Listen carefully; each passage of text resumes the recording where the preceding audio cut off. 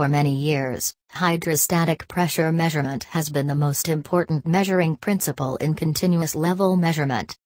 What is meant by hydrostatic? The effect of the weight force of a stationary liquid on a measuring point. This weight force is usually described as hydrostatic pressure.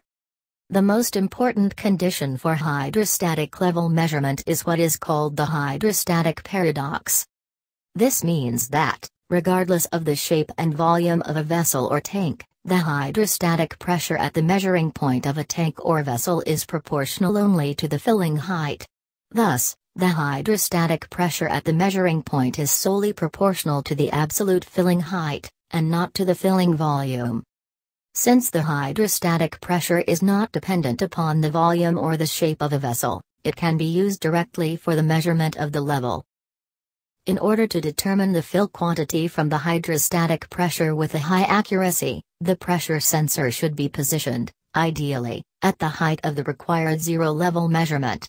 Based on this measuring point, the sensor will measure the hydrostatic pressure as a direct scale of the distance from the selected measuring point. Differential pressure level measurement. There are fundamentally two ways to measure level of a fluid in a vessel, which are 1. Direct level measurement. 2. Inferential level measurement. Float, capacitance, radar, ultrasonic level measurement falls under direct level measurement technique, whereas weight and differential pressure level measurement comes under inferential level measurement technology. Differential pressure transmitters are probably the most widely employed devices for the purpose of level detection. Using dP for level is really an inferential measurement. A dP is used to transmit the head pressure that the diaphragm senses due to the height of the material in the vessel multiplied by a density variable. Differential pressure level measurement technique makes use of a differential pressure transmitter which is installed at the bottom of the tank whose level is to be measured. In case of open tanks, only high pressure ends of the dP transmitter is needed to be connected, whereas the low pressure end of the dP transmitter is expelled into the atmosphere. Hence, the differential pressure happens to be the hydrostatic head or weight of the fluid contained in the tank.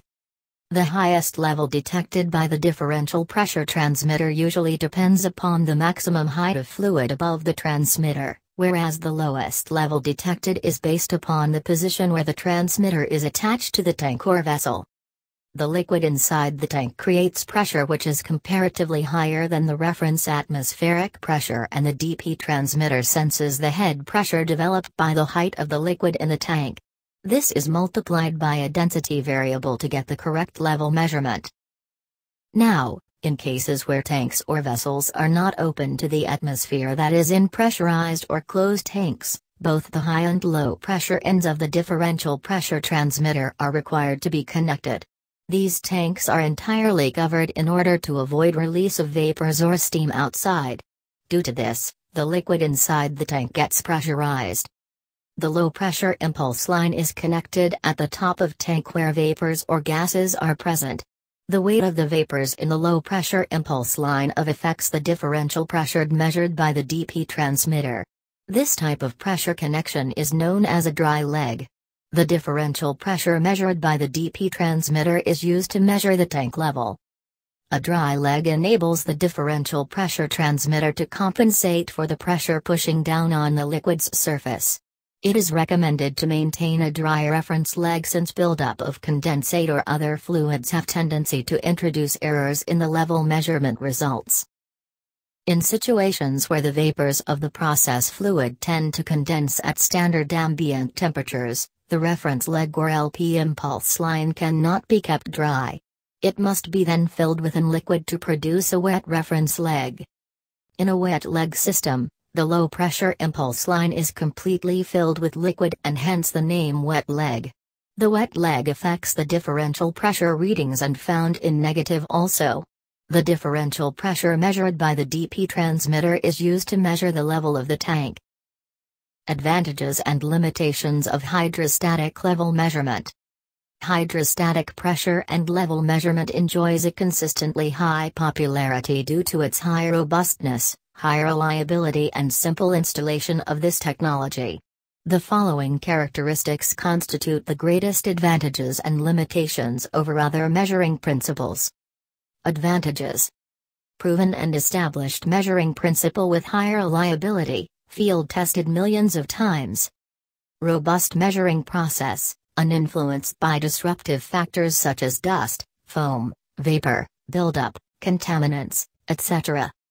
Reliable measurement unaffected by many physical characteristics such as conductivity, dielectric coefficient or viscosity. Level measurement unaffected by vessel geometry and existing installed equipment. To carry out maintenance and testing, these sensors can be provided with block valves for isolating them carefully from the process liquid.